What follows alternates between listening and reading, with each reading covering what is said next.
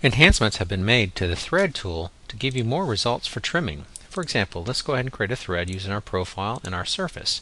And you'll notice a new option called Sweep in Pieces. With this selected, you'll see two trim options where you can control no trimming or trimming with various options.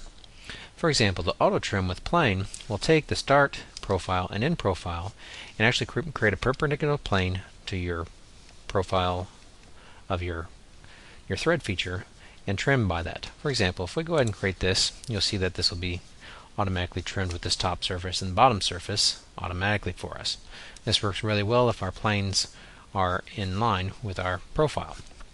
However, say if you have an adjusted surface at the top, for example, we have this trim surface, notice the trim feature doesn't quite give us the results that we want.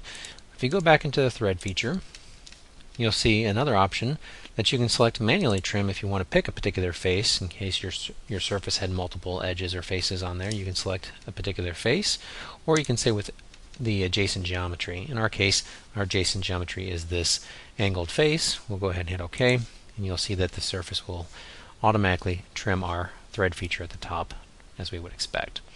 So this is a very nice feature to help you give a more predictable result for your thread features and saving you a few clicks so you don't have to manually trim this yourself.